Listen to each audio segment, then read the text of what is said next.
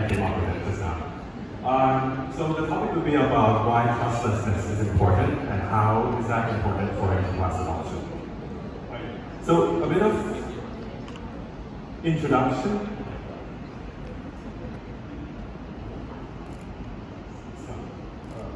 Can you proceed? Okay. So a little bit of introduction. I've been in financial industry for the past 8 years or so, doing some consulting as well as coding. And currently I'm working at OMG as software engineer. My primary focus is on building the enterprise e-wallet suite, and as well as developing our plasma or our sub-network underlying Ethereum. So the first thing, so OMG, how many of you have heard of OMG? Okay, yeah. So we're a blockchain company that focuses on layer 2 scaling solution. It is based on a plasma design, and specifically a version of plasma called Plasma More VP. The first version of the network that we'll be launching will be based on proof of authority, and the primary use case for it will be payments.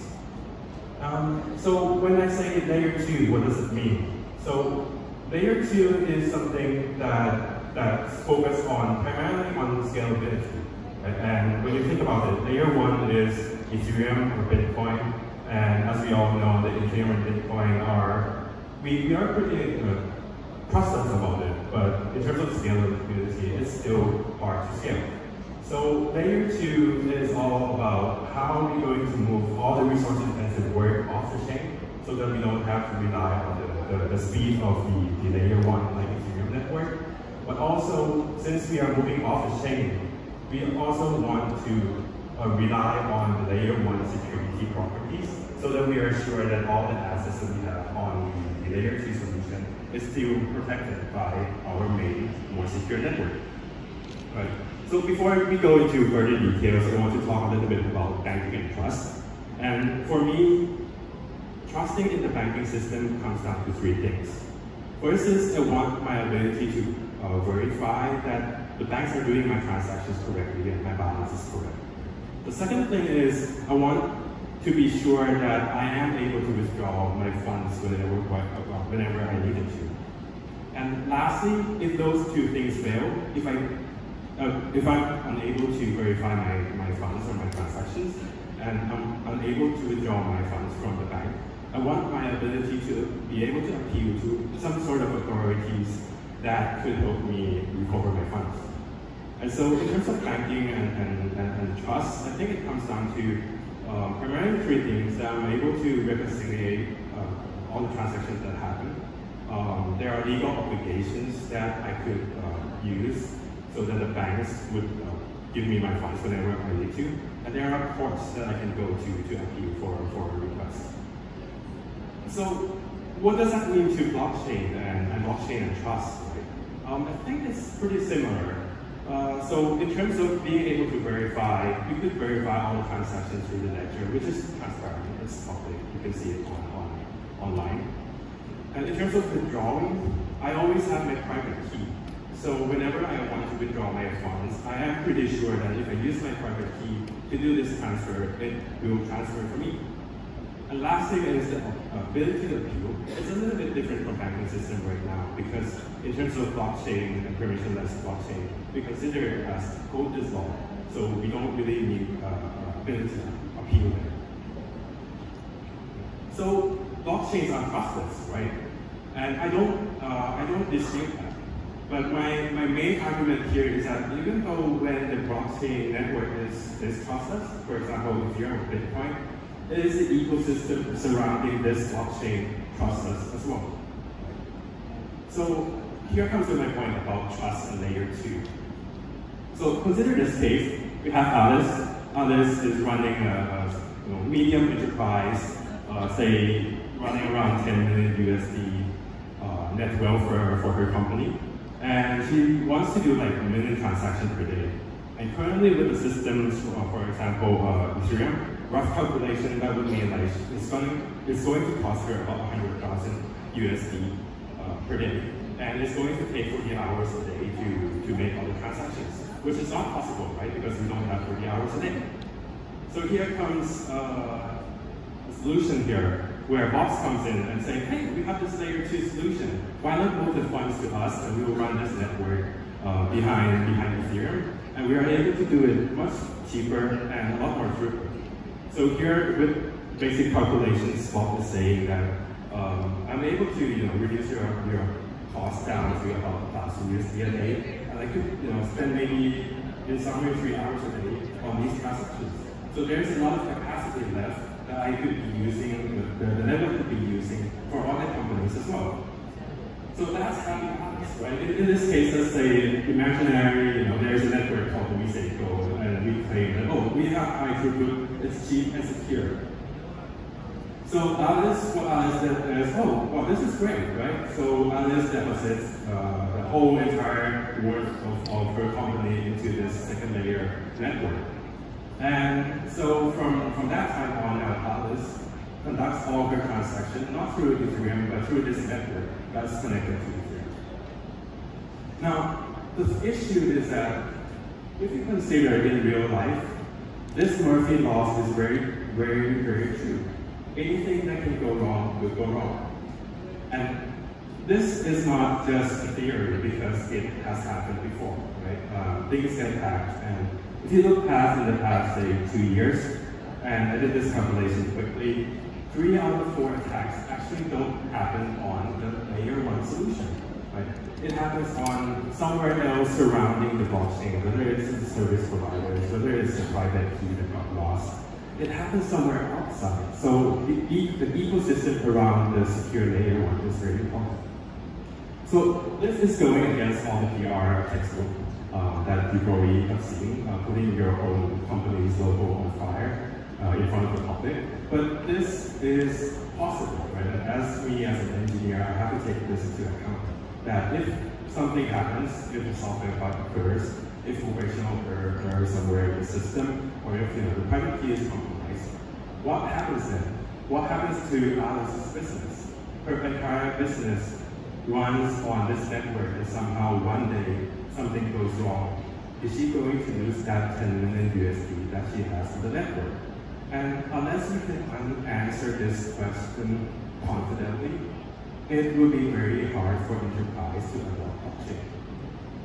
So what are our solutions to this problem right now that has happened so far? So we have a few options. We have issued court orders. We have external regulations to help fix the problem. In some cases, the spirit of the operators is really, really good. So the operator uses their own funds to compensate for their users. And there are also insurance solutions where you can insure for those funds that you are transacting. But the problem is these solutions are not scalable. If you want blockchain to take over the world, to have the entire economy into the blockchain, you aren't able to have your own funds compensating all the network for cover the entire economy. And you can't insure against the entire economy, for sure. So what do? So blockchain has a scalability issue, but I would argue that the more important issue is that blockchain ecosystem itself surrounding the layer 1 solution has a trust scalability issue. And the question is not just about trustlessness, but the question is, if I get into some kind of services or network, am I able to distrust it when time comes when I can no longer rely on that network? So what I mean by the ability to eventually distrust the system, I think of my ability to monitor what's going on within that service. Think of how am I supposed to appeal if something goes wrong. I want to make sure that I am able to recover my funds when things go wrong. And this is not really related to malicious activity, but let's say I'm already in this service, but then there's a new Chinese service comes up that has a better value proposition and I want to move to that one. Is it possible for me to move it to a better alternative as a business? And these questions are important. So what does that mean for us at Unnawut with the solution that we are developing? there are three concepts within this plasma design where we use. So first thing is the washer, second is exit mechanism, and third is the challenge mechanism. Let's go through some use cases. So in case one, if something goes wrong, let's say if the operator or we say go disappear, what happens to your funds? So we come back to Alice. Alice starts to panic because the OMG go is on fire for whatever reason. What Alice wants to do is Alice wants to claim her funds back. Please let me move my funds back to the parent chain where it's safer. So how does Plasma enable this? Alice, because we're running on a smart contract that's based on the layer 1 solution. What Alice can do is that Alice can bypass the OMG network completely, talking to the layer 1 and say that, hey, something is going on. I can't talk to my operator network. Could you help me exit my funds? And Alice proves that she owns the fund by showing the receipt that she has put this amount of funds into the second layer solution. Now, when we say smart contract, since it doesn't know anything about the network behind it, it asks everyone to say, hey, does anyone want to contract this proof? Waits for a while, if no one objects this request to exit by Alice. The smart contract says, okay, this is probably legit. So the smart contract transfers the funds back to Alice. So now Alice is back to the more secure layer 1 solution.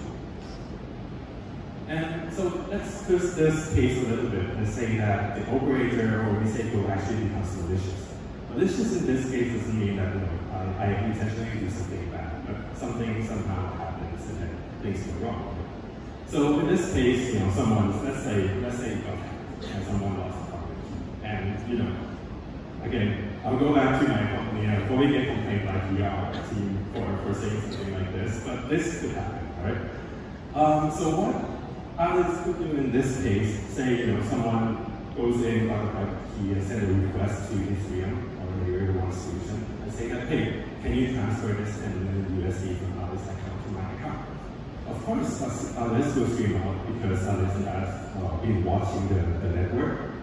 So Alice submit a challenge request to the main layer 1 solution, say that, hey, this is not right, this transaction is not for me, but I own this fund. Can you please reject this request? So what Alice does is Alice gives the receipt saying that, hey, this is the latest receipt that I have that proves that I own the fund. Please cancel this request. And smart contract does the same validation, waits until someone challenges, and if no one challenges that, Alice is able to submit another request saying that, hey, I want to exit this fund, and the funds get forwarded back into the layer 1 solution.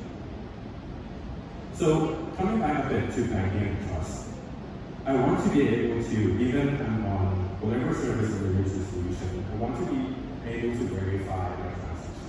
I still want to be able to withdraw my transaction whenever I need it. And I want my ability to appeal when something goes wrong. How does Plasma do that overall? So it has this watcher system where you're able to observe whatever is going on in the layer 2 solution. There's an ability where you could ask to exit by bypassing the second layer and talk to the more secure layer 1 solution directly. And I also have the challenge mechanism where I could go in and dispute that something is going on that is wrong in the system. So what does all this mean to enterprise adoption and all the users who are not developing the actual network? The thing is, this trust issue is not limited to just layer 2 solution. It applies to all the applications that have to talk to the blockchain. It also applies to all the applications that are holding customers' funds.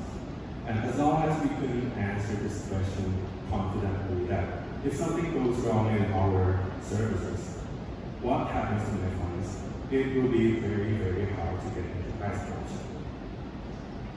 So a few of the questions that we could start asking is, how can I audit my funds? If I put my money into your system, how am I supposed to know or figure out that my funds are still there, all the transactions are valid?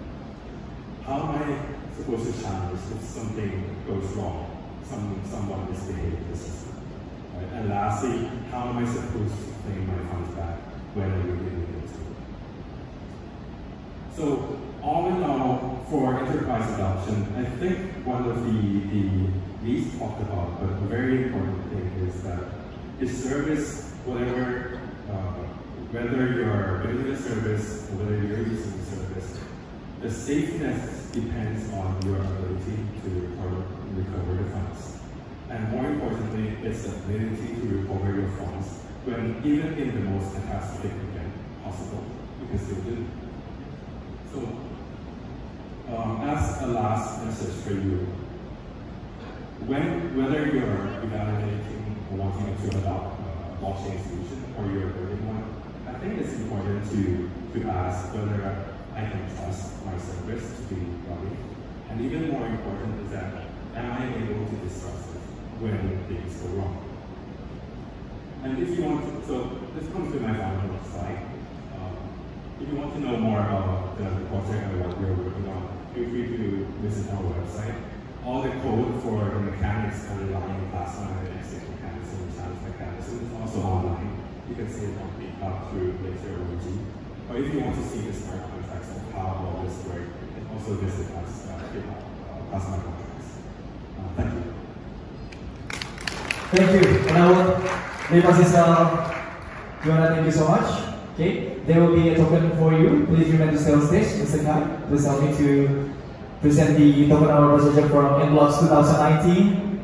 They just discussed about trustlessness, and blockchain with distrust. Why trustlessness is the key to enterprise adoption.